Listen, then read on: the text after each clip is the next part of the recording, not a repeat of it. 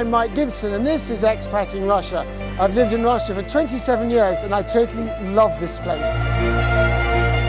So I wanted to share some Russian stories with you. This is a big country with a big heart and big stories to tell.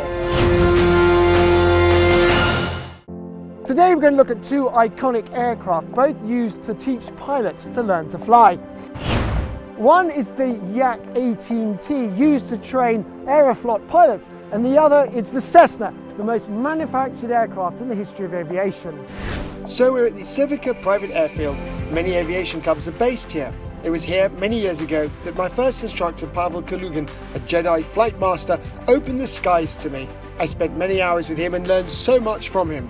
And my first flight was in a Cessna 172. Это Cessna 172, американский самолет, великолепнейший самолет для первоначального обучения. Он очень простой, у него фиксированное шасси, фиксированный винт, он имеет хорошую механизацию, он очень прост в обслуживании и не менее прост в пилотировании. In 1959, a Cessna 172 set the world record for the longest non-stop flight, 64 days, 22 hours and 19 minutes. In 1987, a Cessna famously landed on Red Square, piloted by the German teenager Matthias Rust. Если мне нужно летать как пилоту, то это Як. Если мне нужно просто отдохнуть и полюбоваться красотой в небе, то это Cessna. So before we fly, we have to do some checks, and the first check is to walk around the aircraft and give it a visual inspection. Tires, there's no funny leaking oil here, this all seems to be okay. And also just check visually that the stick is doing the right thing.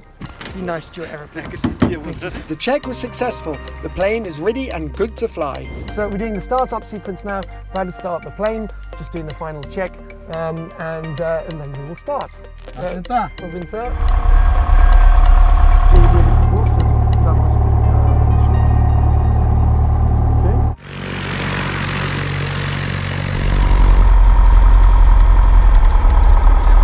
Taxiing a Cessna is relatively simple, but in the first days of my learning, it felt very weird using legs to direct the plane. The props on the Cessna and Yak rotate different ways. During takeoff on the Cessna you need right rudder, but on the Yak, considerable left rudder. During our flight, we tried some exercises. So that's a slow speed of 45 knots in slow flight mode. So now we go back to normal mode. So now we're going to show you a trick, an anti-gravitational trick with a pen. And then when I release now.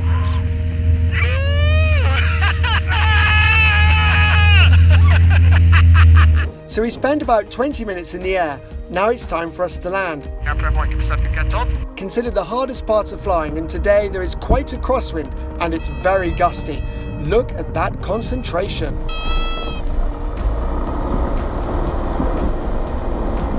So there we go, that was our flight in the Cessna. It was very exciting. And now we're going to go and try a Yak. For me personally, the YAK-18T is an exciting monster of a plane. It's bigger than the Cessna and was created to train Soviet pilots in civil aviation schools. Unlike the Cessna, it has low wings and retractable undercarriage. Это гораздо более мощный самолет. То есть, если сравнивать с Cessna, у этого двигатель 360 лошадиных сил. Вот. И, соответственно, этот самолет, он дает гораздо больше пилоту, но и требует от него тоже гораздо больше. I only have a little experience flying the Yak. That's why I'm going to need Pavel's help.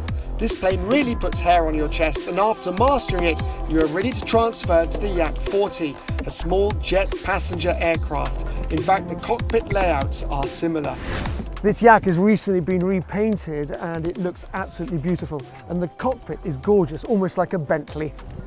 I have a lot less experience inside the YAK-18T, so with the help of my Shpangelka and with Pavel, we're going to get this plane into the air. Odvinta! Odvinta! Perfect. Woo! We've just got the Yak started. One of the big differences between the Cessna and the Yak is that the Yak is certified to perform aerobatics.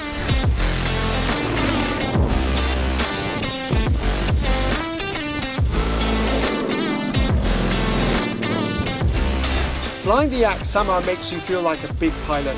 Having mastered the Cessna and flown solo, When I then first flew the Yak, I felt like I was back at the beginning again. Отлично это было. After the flights, we visited the hangar. Here planes are maintained, repaired and checked. So the instruments in the cockpit of this YAK-18T are the old school analog instruments, which in Russian are called budilniki, which means alarm clock, because they kind of do look like an alarm clock. Но это появилось тогда, когда появились дисплеи, вот, тогда появилось слово будильники, потому что похоже на будильники. Но мне больше нравятся вот эти, кстати, приборы. Да, мне тоже очень нравится. Потому что снять информацию с дисплея, с цифры, всегда сложнее. А здесь я вижу сразу. Да, положение стрелки, и мне, в принципе, его достаточно, и я вижу тенденцию стрелки, куда она пытается уйти. А есть место, где еще используют radio compass? Я слушал музыку в свое время. А, да? Да. Через radio compass? Да. After flying, we love to come back to the Alpina Air Club, which has a great hotel, bar and cafe. It's a lovely place to stay and has Russia's yummiest serniki. So here is probably the world's most unique and brilliant loo. It's an aeroplane. And first of all, you must board the aeroplane. You close the door. Message from the captain. Привет. Я рад видеть тебя в нашей кабине. Fantastic. And we see here all the standard controls from an aeroplane. It's just genius. The tap is even the thrust control.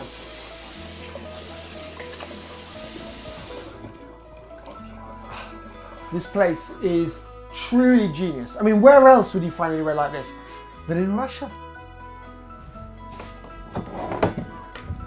Почему это хорошо для человека учить быть пилотом?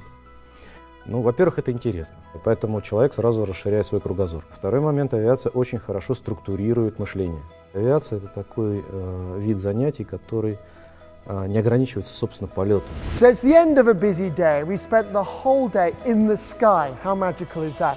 Planes are now gone to bed. We hope you'd like to subscribe to our YouTube channel down below and come back and watch us again.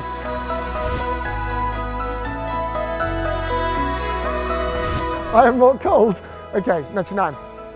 Peeky-boo! Sorry, should ask. Ooh, hi guys. Right, what are you doing next? Только это. Pavel, скажи мне, пожалуйста, еще раз. Sorry. Отлично это было.